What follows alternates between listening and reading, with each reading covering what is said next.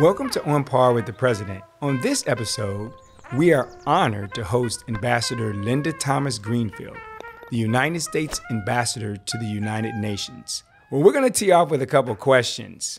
Ambassador, you grew up in Baker, Louisiana. Did you have a vision or plan to take you from Louisiana to the world stage in foreign service? That's a great question. You know, four miles down the road from LSU. And no, I did not have a vision or a plan. I was writing something about myself recently, and I wrote without thinking that I didn't even know when I was growing up what ambition was. So I certainly didn't have a plan, but my thought was I wanted to do something. I wanted to be somebody. I wasn't even sure what I wanted to be. So I started thinking about wanting to be what I saw. So I knew teachers and I thought about being a teacher. And one of my teachers had a husband for a lawyer. So I thought maybe I wanted to be a lawyer. But I didn't know about wanting to be an ambassador or to be a diplomat. It just wasn't on my radar until I was much older. So what sparked your interest in a career in foreign service and public service? How did it all unfold for you? Yeah, I graduated from LSU in 1974, and I went to University of Wisconsin to get a master's degree in public administration with the intention of coming back to Louisiana to go to LSU's law school. But when I was in Wisconsin, I just became enamored with one of my professors, Crawford Young, who has since passed away, who did African studies. And I became interested in Africa and stayed on in the PhD program to get a PhD in African politics. I will admit that I never finished the PhD, so I always told Crawford I was a failed student of his, but he really whetted my appetite. I went to Liberia to do research and stayed in Liberia for about a year, a little bit over. And from that moment on, everything changed for me. I met people who were in the Foreign Service, in the State Department, including my husband, who was at the embassy in Liberia, and the rest is history. That's amazing. Tell us a bit about your childhood and your experiences at LSU.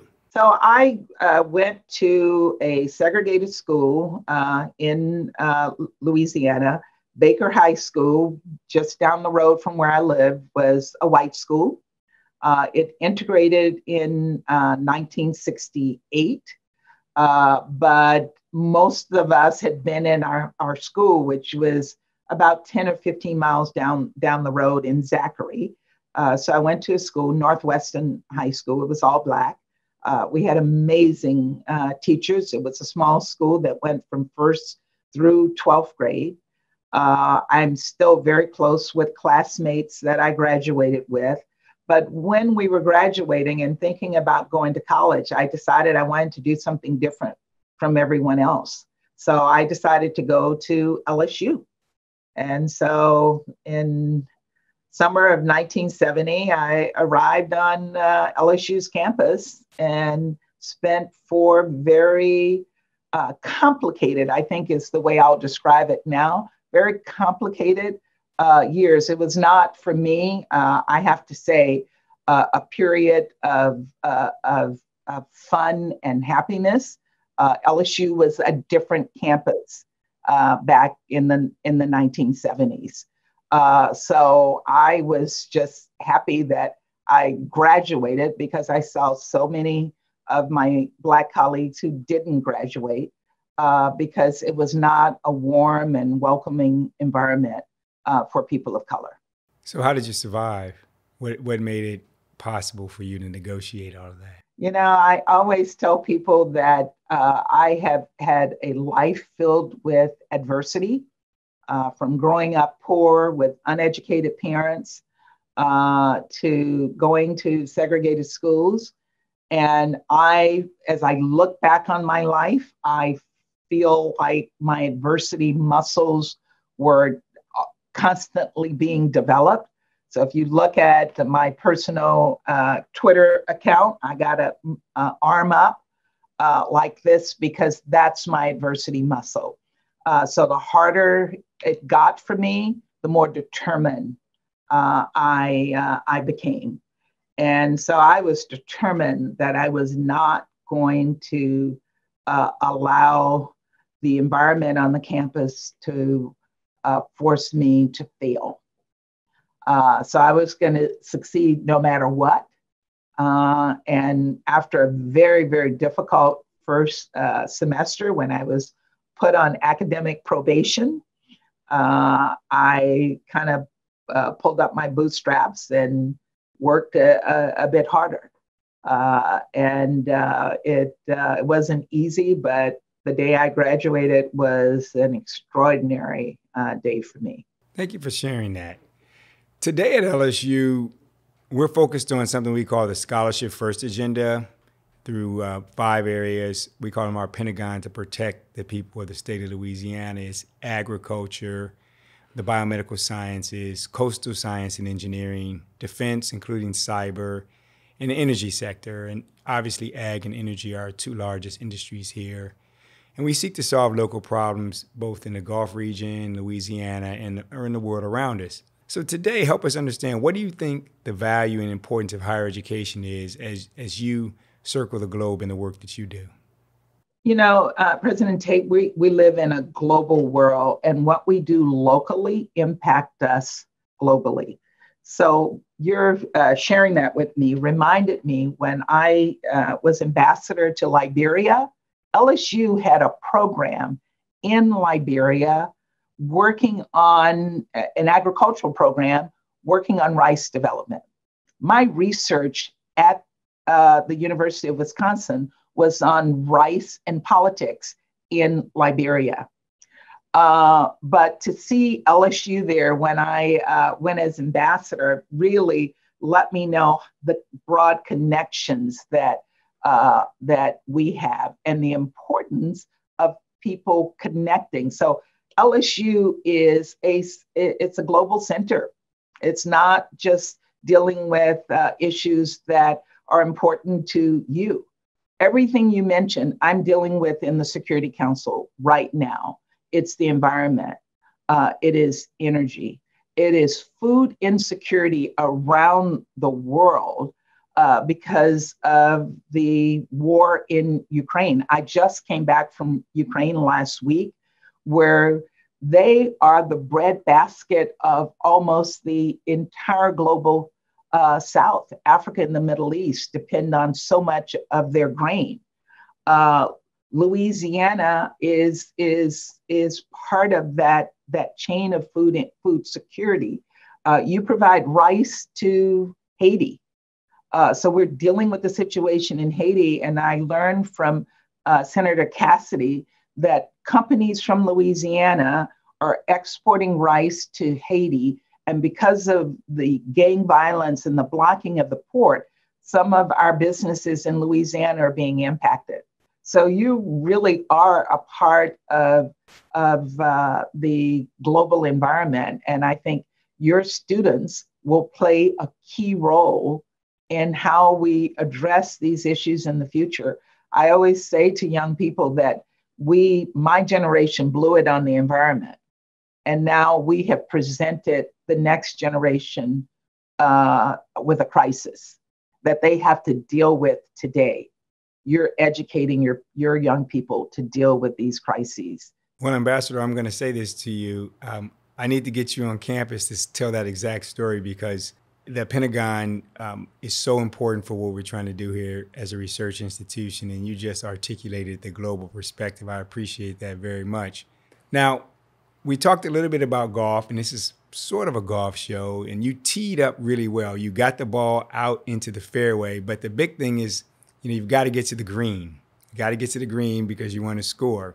So share a little bit about how did your journey in public service, lead to you becoming an ambassador, and tell us a little bit about your life in teaching in higher ed, political science, Both are really related, I think. You know, being an ambassador is sort of teaching and learning, and obviously you engaged in, teaching political science. Help us understand the journey. I'm not a golfer, and I don't understand golf, even though I'm trying.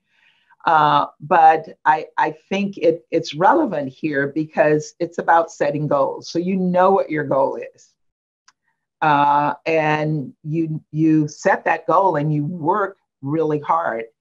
And sometimes you get waylaid. So you're going to hit a ball into, I've heard my husband, you hit a ball into the sand. Right. And so you have to be more determined to get out of that, to get to the goal that you're trying to achieve. And so that's how I have approached my life.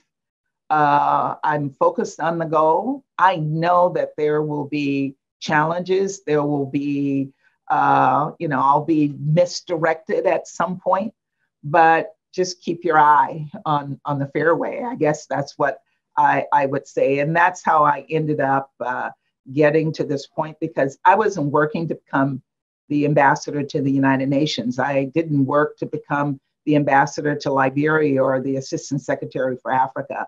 What I worked to become was successful.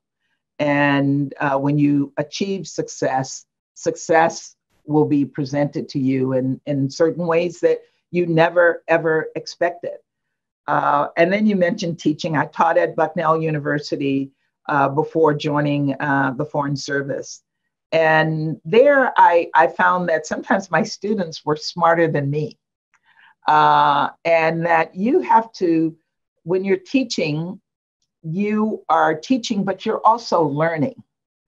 And in diplomacy, I always feel like I'm learning, because in order to be successful in diplomacy, you have to be able not just to communicate by talking to people verbally, you have to listen.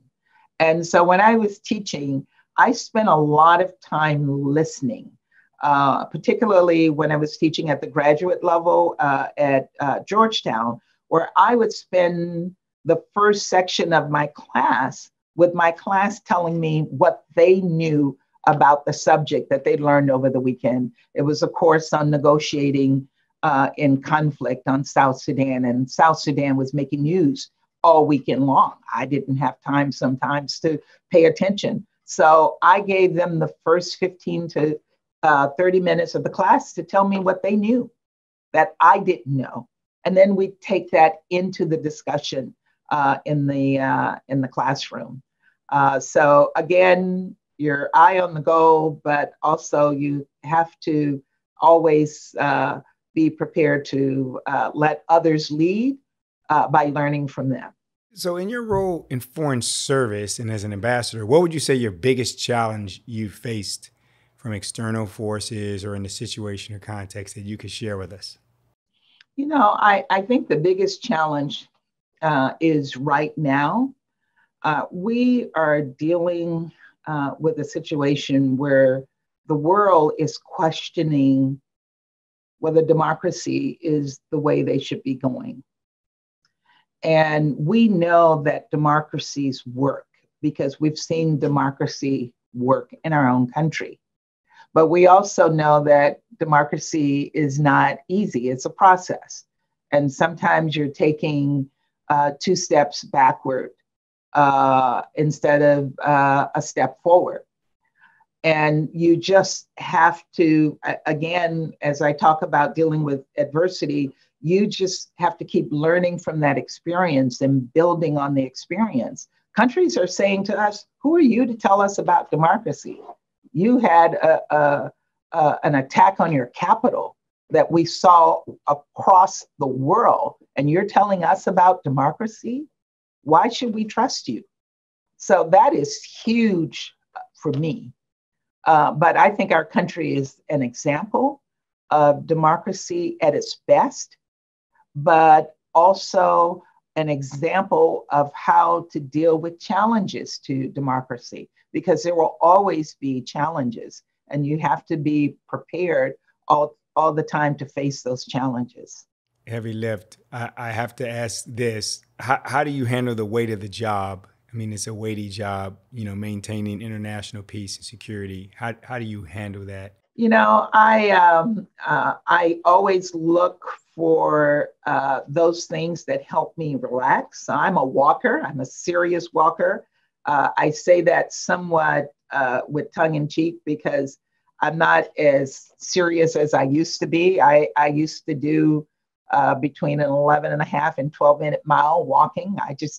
And people say, when you're walking, are you thinking? And I'm like, no, I wipe out thinking when I'm walking. The only thing I'm thinking about is taking that next step in front of me. And it cleanses your brains when you allow yourself to do that. So that's one way I address this. And the other is cooking. So I am serious about cooking. I like my own food. Some people cook and they don't like to eat their own food. I like to eat my own food and I like to serve it to people. So I came back from a real weighty trip last week. I went to Albania and then went to Ukraine and spent 12 hours on the ground in Ukraine, nonstop, 12 hours meeting with the president, meeting with people who were impacted by the war, seeing the situation on the ground, having a 10-year-old girl say, please end this war. What can you do to end the war for me? I want to go back to school. I want to see my friends. So it is weighty. And I returned back on Thursday morning. I normally live in New York. My husband is here in the Washington area in Virginia. And I just walked in the door and started cooking. He has a little garden and it's growing butternut squash. And there were like 12 giant butternut squash sitting on the kitchen counter. I'm like, what do you do with these things? And I figured out what to do with them. And I did 2 different recipes for butternut squash soup. I brought some into the office today and people will say to me, you never rest. Well, that's resting for me. It's relaxing for me to sit and chop onions and stir pans and create something that is amazing. I'm speechless, but I really appreciate what you do and how you balance that. That's quite powerful, and I hope our students understand you have to work at the nexus of the serious, but also do things to help you be able to manage that day to day. Well, Ambassador Greenfield, I greatly appreciate the time you spent with us, and thank you for all that you do for this country and for the world. And I appreciate you taking time to be with us. Well, thank you very much for having me. I look forward to being on campus again soon. And I want to congratulate you two for being where you are. I can't imagine what it would have been like for me at LSU in the 1970s if you had been president of the university then. It would have been a game changer. Well, thank you for that. And again, thank you for your service. And we look forward to welcoming you back as soon as you have an opportunity to come to Baton Rouge in your hometown of Baker. Thank you.